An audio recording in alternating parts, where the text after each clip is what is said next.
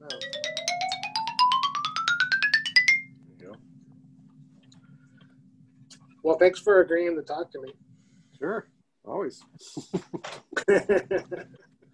What I'm doing basically is, so this book that you were nice enough to be a part of is going to come out October 10th. Cool. And it's coming out during a very strange time. And, obviously this year turned out to be quite a interesting year so far. And the timing of the book coming out, where 3/4 of the people I talk to are self-employed musicians or artists or whatever, makes it kind of interesting. And I just kind of knew I wasn't going to go on that imaginary book tour that I had dreamed up, where tons of people were going to be flocking out to see me speak about whatever, I mean, I don't really know if that was actually going to happen, but you could have told. That would have been cool. You could have like gone to record stores or whatever, or record stores. Would have been great. It would have been great. 2020 was supposed to be a great year for me too. Yeah. So because of all that, I figured I should take matters into my own hands and just try to do stuff that's going to make people maybe hopefully pay attention to the book a little bit more. Yeah. And I thought, hey, I could talk to some of the people I interviewed and see how they're doing this year, and that's primarily what's happened. So, so I guess what I'm wondering is, start things off, is how have you been doing during this bizarre, challenging time? And did you have anything planned out for this year as far as like back in January and stuff? Did you have a whole year of stuff lined up? Oh no, I had a whole year of touring. I mean, I was going to do Sebadoh, and Dinosaur Jr. finished a record like in the very beginning of the year. It was supposed to be, I think it would be coming out like now basically, or actually it would have come out like probably 2 months ago. Yeah. It was going to be the year that I like, I mean, I've had some challenges just because I had changed my life, 8 years ago or whatever. And I'd moved, I have anyway, this was going to be the year that I was going to sort of climb back on top of my finances and do, I was just going to tour through the year and power through and be able to, so I think initially when everything kind of went down and I was like, oh, I can't do any of that. I definitely had my sort of reactionary, like, I'm doomed. Like, this is the worst thing ever. Oh my God, and sure. But then I don't know. It's kind of, but then I think the trajectory of my life anyway is like, it's definitely like, either at some point in my life, I was going to have to totally take control of my own thing. I have to be like, look, I'm going to have to find my own fans. I'm going to have to, because at this point, I mean, I've always made most of my money from bands that I play in. Right. But sure. I did know that if I really wanted to live the life that I want to lead, ultimately, I'm going to have to take more and more control of what I do and put myself out there. You've done that to a large degree. I think, you've used Facebook and things, and, you've really reached out to establish, to make your, I mean, I would never call it a hobby, but to make your passion into your work. And, and certainly with you, not being able to go on tour with the Melvins and stuff like that has probably put you in, is an interesting challenge. And it's very similar to what I'm going through. But basically what it's done for me is expedite what I've got to do anyway, which is I gotta circle my little wagons, and I gotta figure out who likes my stuff, and I gotta figure out, all of these things that I think, and in a way, I've just come to realize that this whole thing, as fucked up as it is actually a blessing, in disguise. And then I also, also being able to spend so much time at home with my kids, I just didn't even, I mean, you understand this. A lot of people don't get it, and you don't really want to complain about it too much, but when you have children, and especially in the early stages of what's going on, it felt like crazy. I've never felt so claustrophobic, so on the edge of my sanity I've never felt so trapped in my life.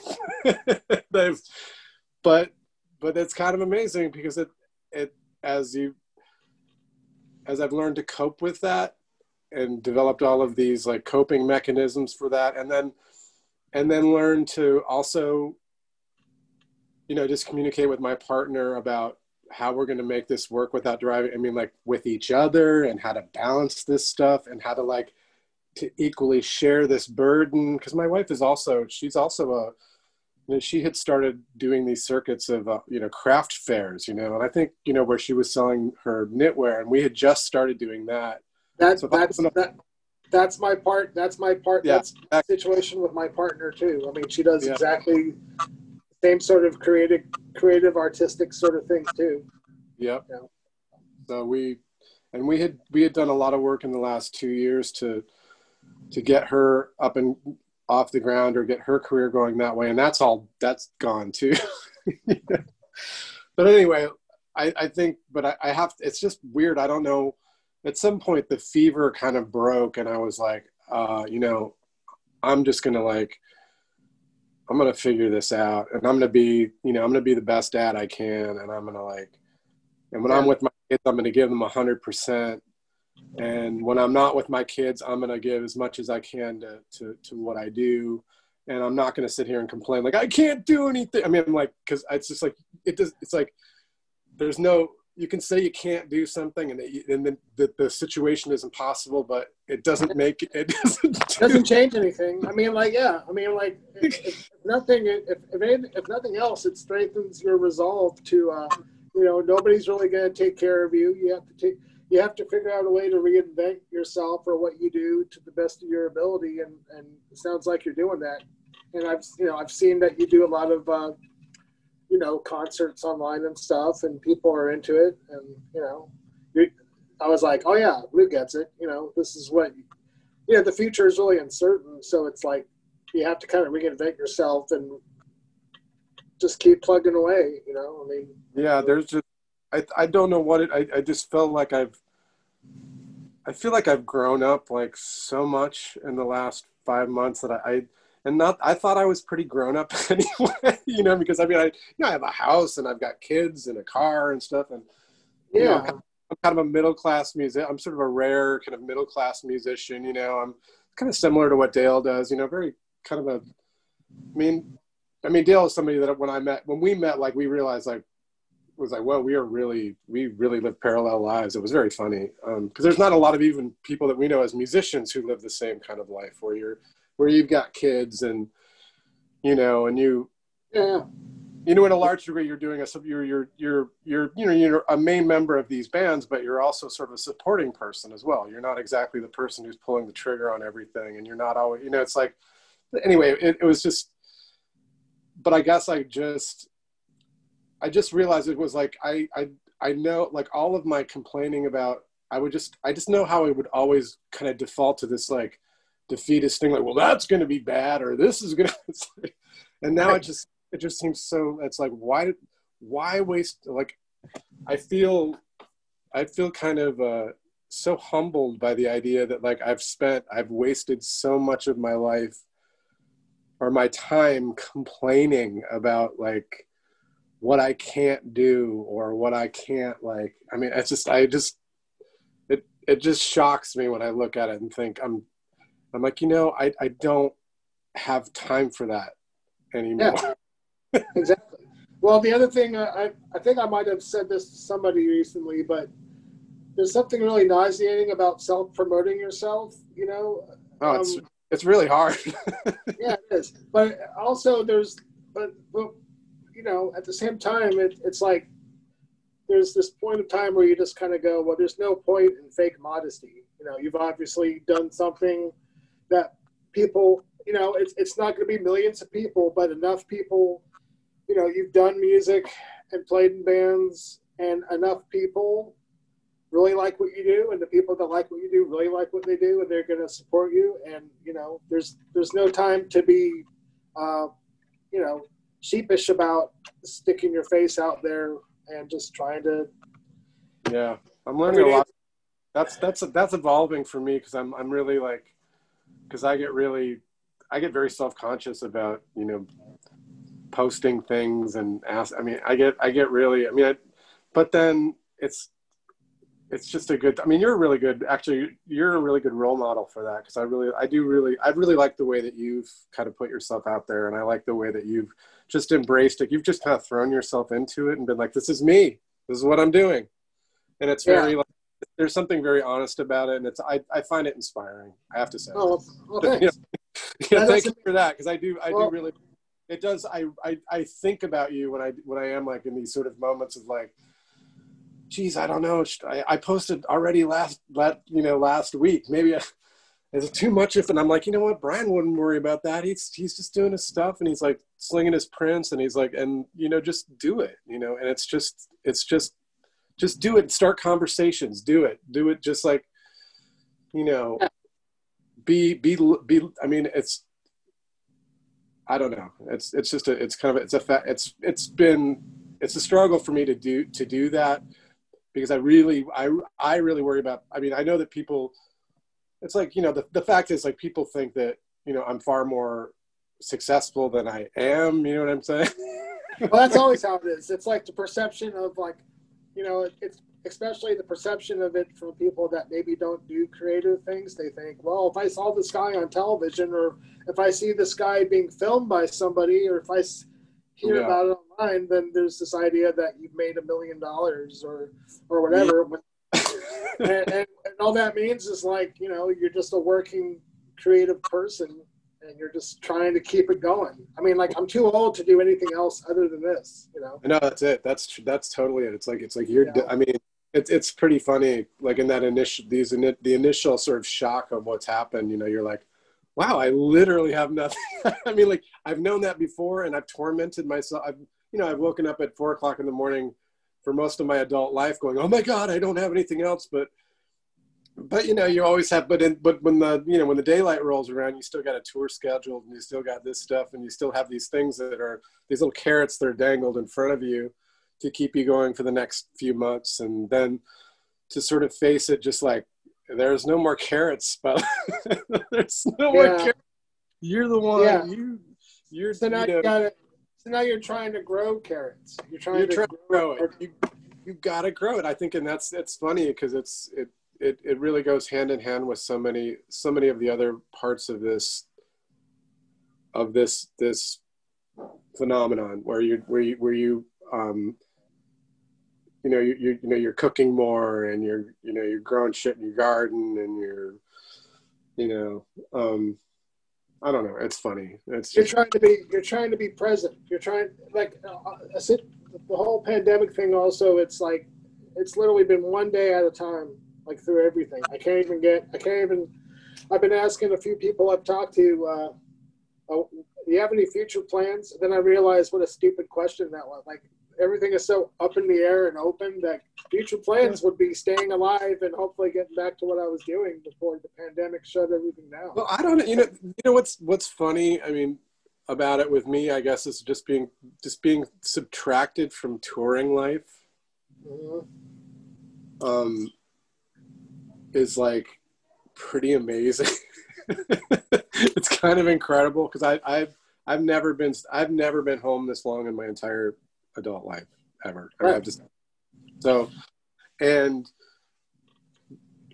in a way, like, I was just thinking about it, because, like, I have all these really wonderful, these routines that I've developed over the last 5 months, like, just like shit about, like, when I get up and what I eat and what I do, and sure. And they, like, those things are, like, so rewarding, especially because I have my partner, and I'm really lucky with my partner, and I'm lucky that, like, we have a child that we have, all the time, but I have my two other kids who I split time with, you know, half during the week and stuff. But it's pretty, I mean, it's pretty awesome to be home.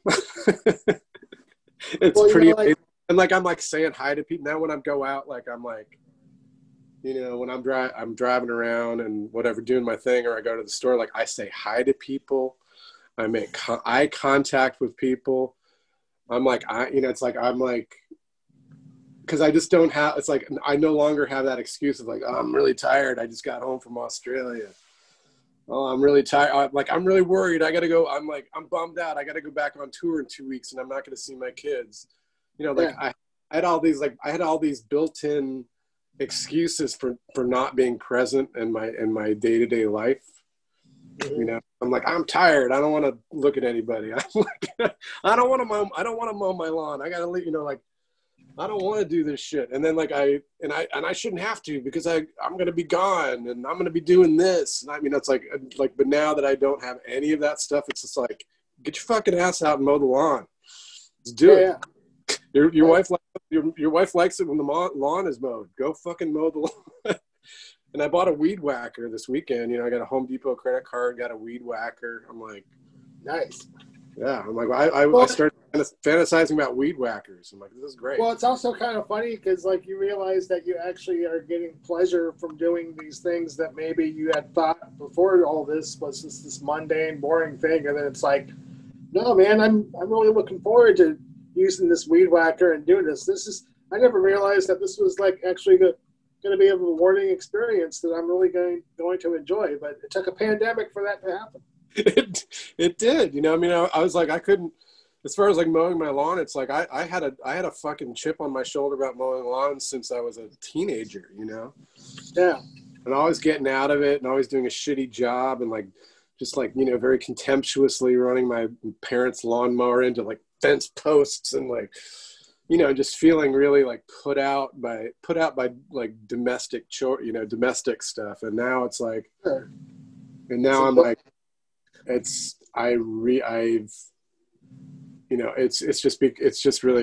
feels very rich. Yeah. I mean, I share my child with her mom and the rest of her family and stuff. So she's here half the time. Yeah. Do you generally, well, you have your youngest child with your wife. Right. So that's like an everyday thing. But as far as you working, do you work when your child is asleep or well, my wife and I don't know what like maybe 2 months ago, we broke our pod a little bit, like, cause we were pretty, like, Massachusetts is really like, I mean, even though there's plenty, I mean, I live in a rural town, so there's plenty of like fucking pickup trucks and, you know, all that stuff. And there, I mean, it's not as like politically correct as everyone would imagine it would be. Like in Massachusetts, it's pretty, but for the most part, people are just smart about stuff. So they did really kind of address the whole thing really quickly, and everybody did shut down for probably 3 months. Like, yeah. Really, it was a pretty tight shutdown, and it kind of clinched a lot of, because there was a real big threat from Boston. There was a big explosion of infections in Boston. I'm pretty sure I brought it home with me from Australia. I mean, I very well could have had it like when I got home, because I did run a fever, had a bunch of stuff, and I did, you know. Anyway, but it's because, I mean, I was being chased by it through Asia. I mean, I was actually supposed to be flying in and out of, I was going to be flying in and out of China during like the very, luckily one of the shows, I had a show in Korea canceled, so I didn't go through China, but I was supposed to. Right. Anyway, and we were like, there was guys in hazmat, there was people in hazmat suits in Australia while we were there. We were in New Zealand. They all it was just chasing us everywhere. We were flying every day. We got home. I mean, and we were supposed to be in Italy. We were supposed to go to Europe like right before everything shut down. So anyway, the point being that like when I got home, I knew it was serious, and I was like, okay, well, you know, so I did lock down, but eventually, like my parents, the point of this is that my parents, who are at risk, you know, but we decided that at some point it's like, look, we've been locked down for, you know, a couple of months. They've been locked down. Can you watch Izzy, you know, our 4-year-old, for like 4 hours today? you know, and they did. So we got, like, my wife and I got 4 hours alone for the first time in like months. I mean, it was just like, and I was just like, I mean, the mental gymnastic it took to get through that 4 months was like, it was shocking. But anyway, Yeah, it was, but we realized, it just made us realize the value of hours and time. And eventually, and this happened kind of recently, where my wife and I just sat down and we said, look, when I wake up in the morning, like, you know, let's do this. When we wake up right after breakfast, I'll take Izzy. You know, my wife is really intelligent. She's just, you know, she's a genius. So I was like, she's like, look, you take Izzy for 4 hours. During that 4 hours, I can do whatever I want. If I want to go into my workstation and just fuck around and do nothing, if I want to clean the bathroom, if I want to sit on my ass and read a book, if I want to take a nap, that's what I do. You take Izzy, and our 4-year-old is very high maintenance. She's so intense, and I mean, she's really fun, but she's like fucking. So I was like, yeah, great. And she's like, and then, you know, after lunch, you get to do whatever the fuck you want, whatever, you know. You work and you go to your office, you do this, you know, you do whatever the fuck you want for 4 hours. And then we'll meet back up, you know, at 4 o'clock in the afternoon, and, you know, we'll do that. And we figured that out, and we started doing it like every day when we just had Izzy. It gets more complicated when my other 2 kids come around, but they're a little bit older, so it's a little easier, as you can imagine. So, but we did that, and it was just like, holy fuck, like, it made a huge difference. I mean, it was like, I mean, to this point, it's almost like we're ready. I mean, we had a neighbor across the street losing her mind the other day, and she came over, and she was just like, she was losing. I mean, you just heard her screaming across the street, and she came over, and she started talking to Adele, and we were just like, look, you know, have you done, what is your schedule with your husband? What are you doing? How are you managing this? Because they have a very young child, and she's pregnant, but anyway, just this way of segregating the time and saying, look, because before that, it's like you just wake up not know, and when you don't know, like, you want to be cool to your partner and let them have time, but you're just also like so frustrated that you just want some time to yourself to like gather your thoughts or do something, you know, anything.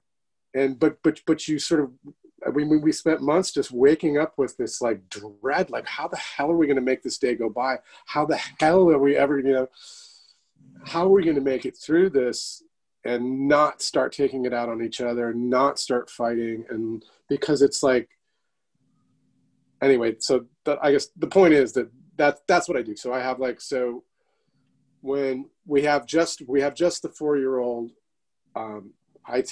we both get 3 or 4 hours a day to work on our shit. And then, which is good, because of, you know, I mean, I can burn out, you know, it's been working out. And then also the little one had camp for a couple of hours, like this summer, like for a couple of weeks, because this outdoor thing, whatever. So it kind of worked.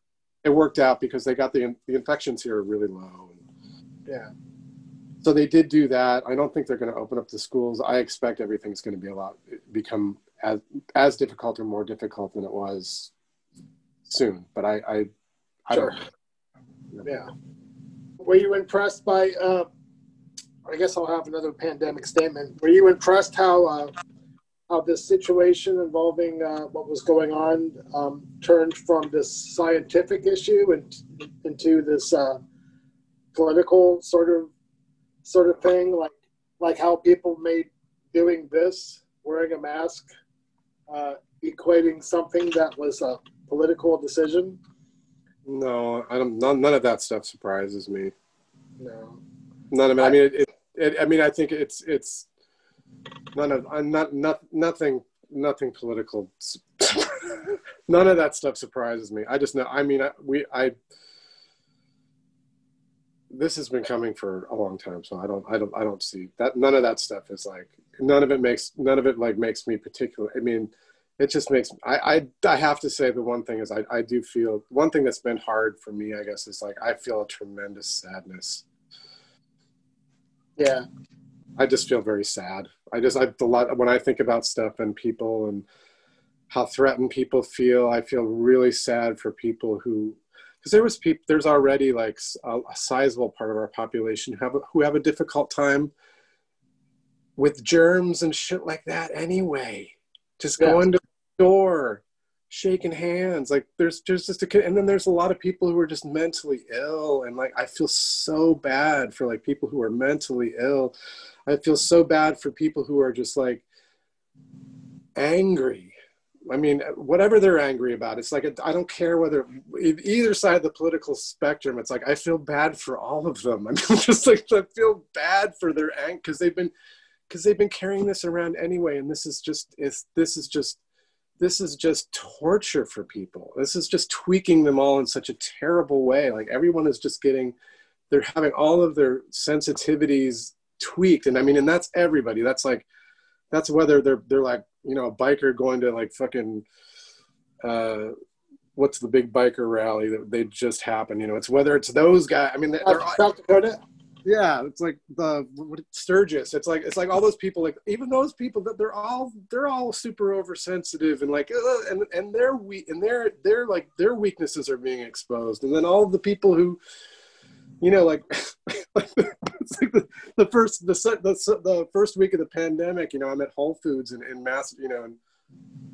Amherst, Massachusetts, which is like, you know, just full of like, you know, academics and stuff. And these people are just like, they've got like 3 face masks on and like you know, and then they're people losing their shit because other people go to beaches, and you're like, Jesus Christ, man, you can go to a fucking beach.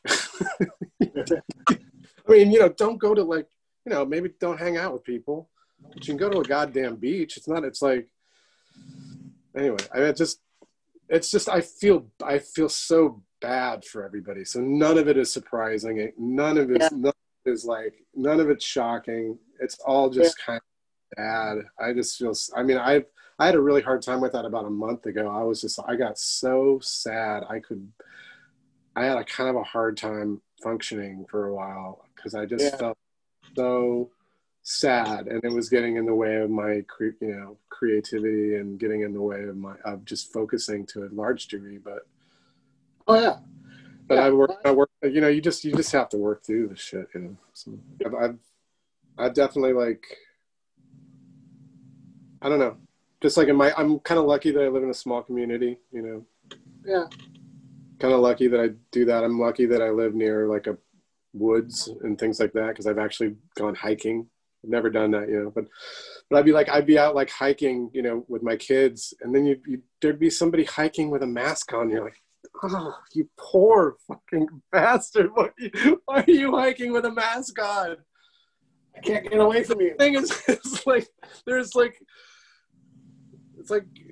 you know, I tuned into what caused the virus and all that stuff pretty early on, just because we were traveling, and and our drummer, you know, Bob from Sebadoh, like he's really tweaked and tuned on everything. He just generally always is, and you know, it was like, you know, I within a few weeks of it started, you got a pretty good idea of how it was transmitted, what was going on, like what you're going to get it from, what you're not going to get it from. And, you know, those things guide me. And I know, but when I see, it's like you see somebody hiking in a fucking middle of a woods with a mask on, you're like, oh no, oh no, oh no, no. Like, it's because, I mean, it's a very uncomfortable experience. It's like, yeah, it's not really a lot of fun. But it's like, oh well, if that's what it takes, you know, I'll do it. You know, I'll absolutely. The minute that I'm anywhere near people, or I'm like anywhere that because you do it. I mean, it's like, to a large degree, you gotta do what you gotta. I mean, the way that I look at it is like I mean, just knowing how tweaked people are, it's like, God, you gotta respect those poor people. You gotta, like, but hiking in the woods with a mask on, I'm like, I'm so, I feel so, that just is another thing that makes me feel bad. I'm like, oh no. So instead of getting angry, you just get sad. I get really, I'm really sad. I'm not angry at all. Like, I want to I want to I drive my dad's pickup truck around, and I want to put a fucking flag on that pickup truck. I want to you know, I want to create the most like, I feel bad for everybody.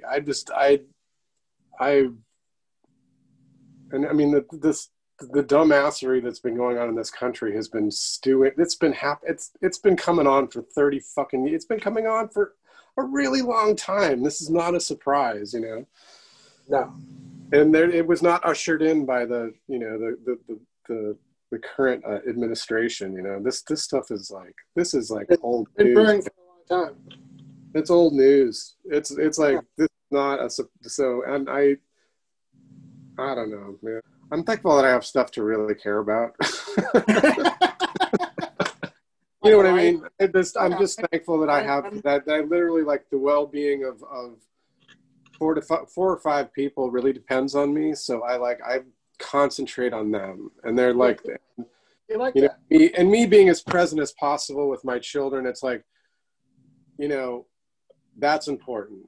And so, and I think that's been a really cool part of this too, is like, yeah, I mean, you do have, it's like you said, when you shut off a computer, it disappears, and you can't, I mean, when you have these relationships and people to take care of, and then also like your art and your music, and it's like, you know, you got stuff to do.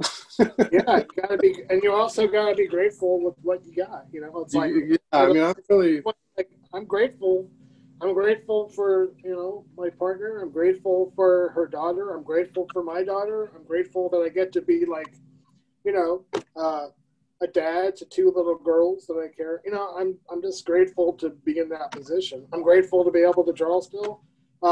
Mike Dean from COC asked me to play with him on some studio project. I'm grateful to be doing that. I haven't played in a long time. So I'm just trying to be grateful and be present. Totally. That's totally where I'm at right now. I'm just,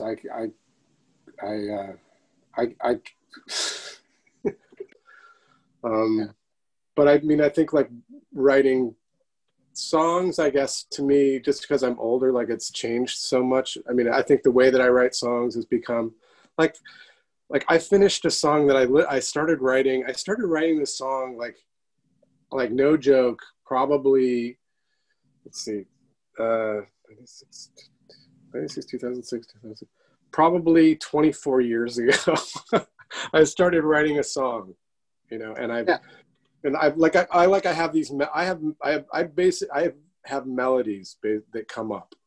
That's what happens. I'll write a melody, and then at some point when I was like, I decided that the melodies carry themselves. If the only way that I'll carry melodies, I don't carry them by recording them. It's like, if I remember them, if I remember them, they're good. If I don't remember them, then I don't. So so basically my brain now as an aging, you know, songwriter, musician guy is that I have this like sort of stockpile of melodies that come to me and that I develop incrementally over extremely long periods of time.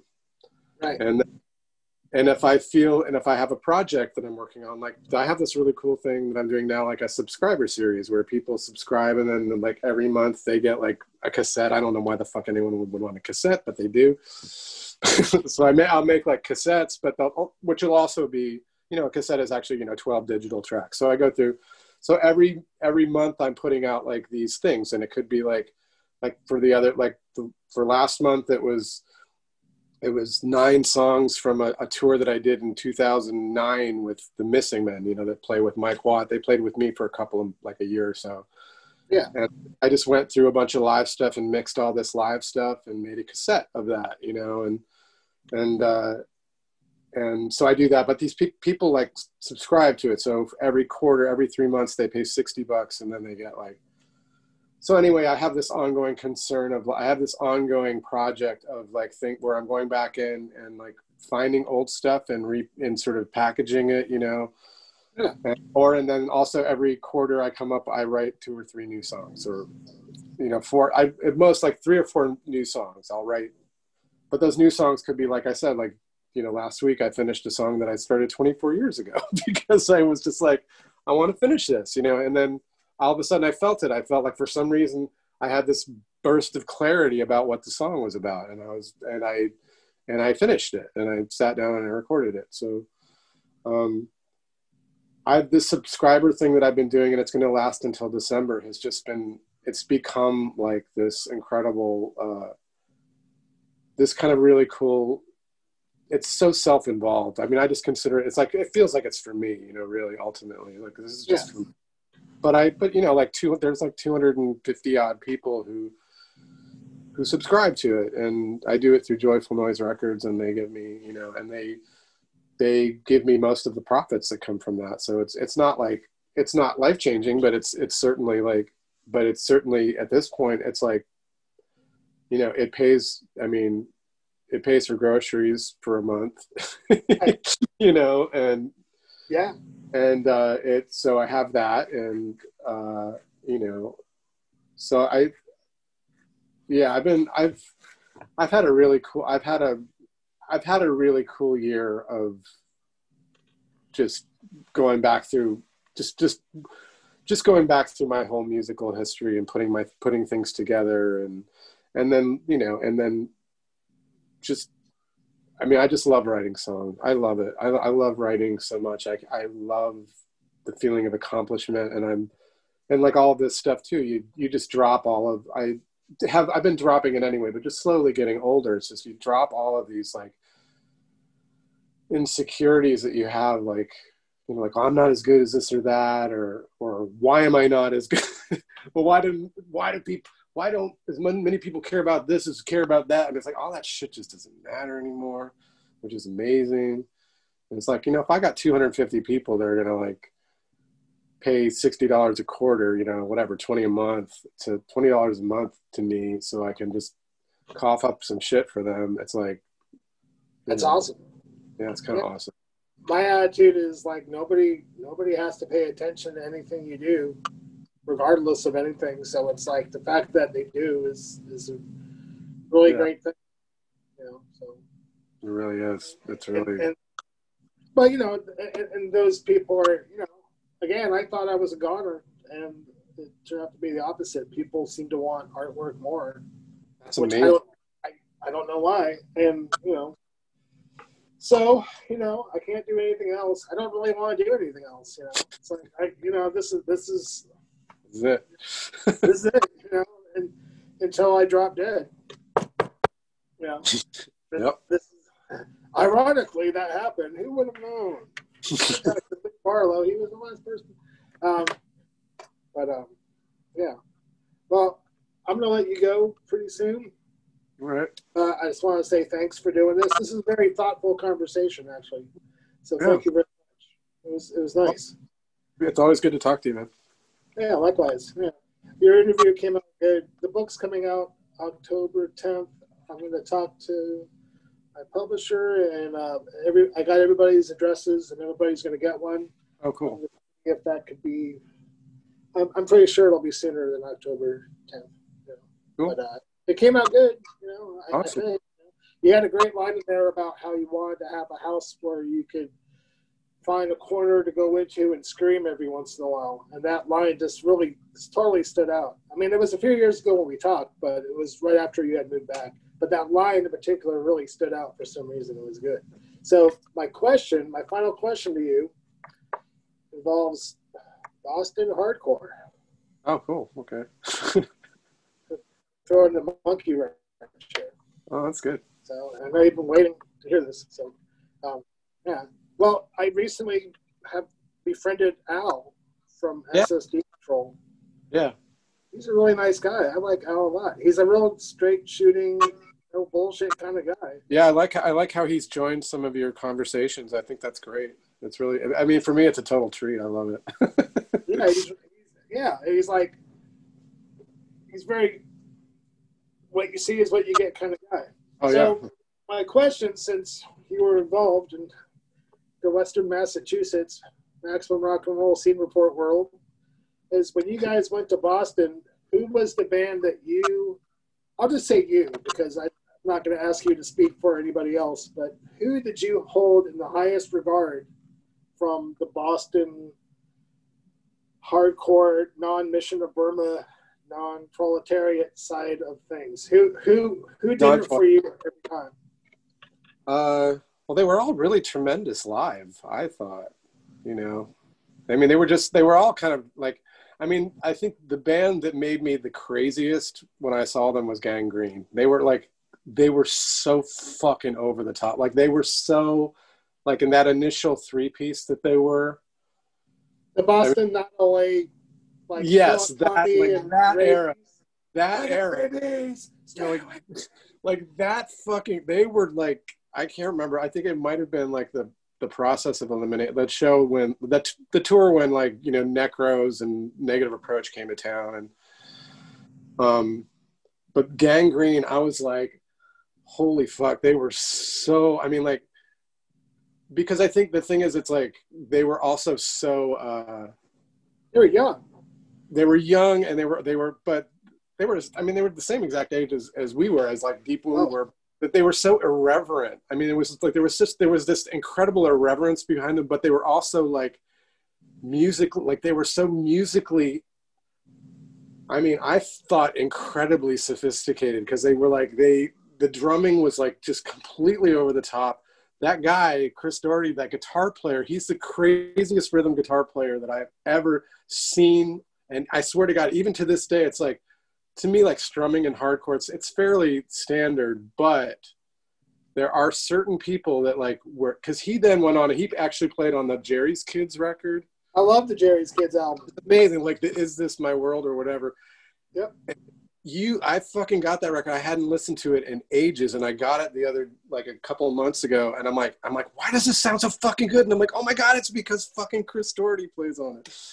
And I mean, and you know, they quickly, they were so fucking, to me, they were so smart and so irreverent, and I just thought musically, like, I just found that really super fast hardcore. I found it really musically sophisticated. I mean, even though it wasn't really, I mean, it was like very simple, but I just thought it was like, it was so conceptual, and so it was just like modern art. It was like complete deconstruction of rock, you know, which I found really,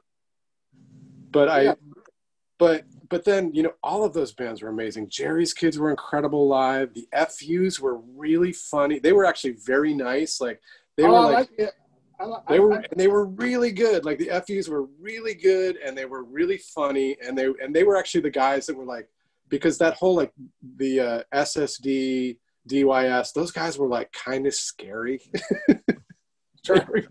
They were kind of scary. They were the guys that those guys. And I say this in a good way, because I don't want, I mean, you know, because it's like, when I tried to slam at one show, I tried to slam at a Dead Kennedy show.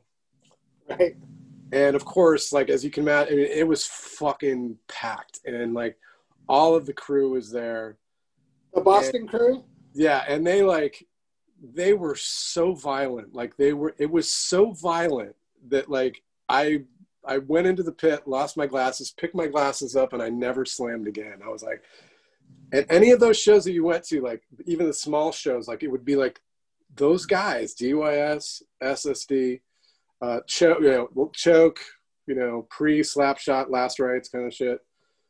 Those guys, so fucking, they were like brutal, like, and it was like and then, I mean, the thing is, like, they didn't have quite the, I mean, for me, they didn't have that zing that, like, Gangrene had, but live, they were, like, absolutely, like, epic, like, epically good, like, just, like, dun, dun, dun, dun, dun, like, just, you know, just like that, dun, dun, dun, dun, dun, dun, dun, dun, and the drummer was, like, super fucking, like, tribal, and the way that Al played, I mean, he was like this, he had like that Joey Ramone, or excuse me, the Johnny Ramone kind of just like, you know, you're like, this isn't about fun, motherfucker.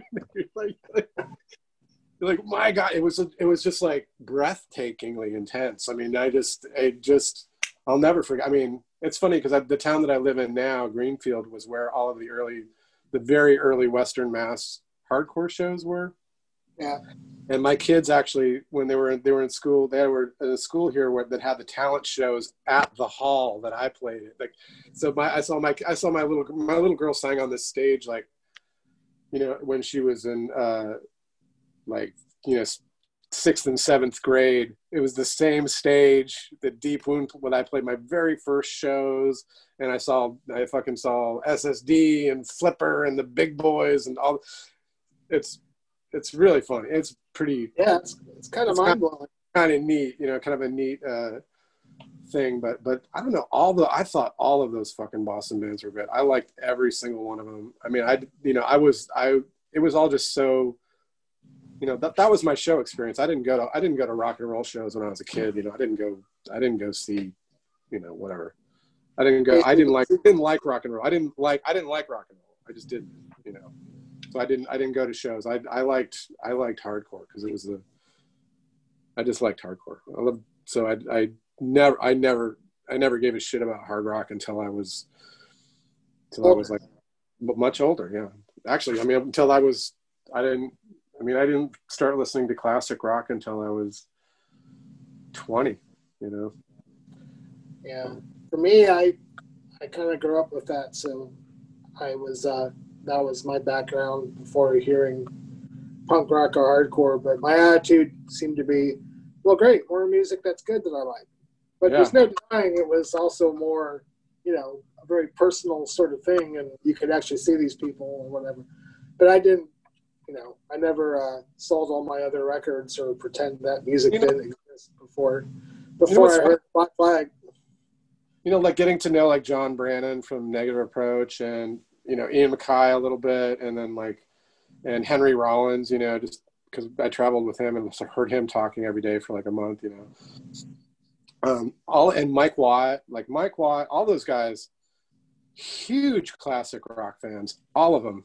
Huge classic rock fans. They all grew up like Mike Watt and fucking D Boone slept on the ground before the California Jam Festival. You know, I think that one that was like 1976 or something. I mean, like one of the one, you know, the one. Yeah, he and Boone like took the public bus out to fucking Ontario's Raceway. I guess that's where it was, and then. Yeah. He's like, yeah, we slept on the ground.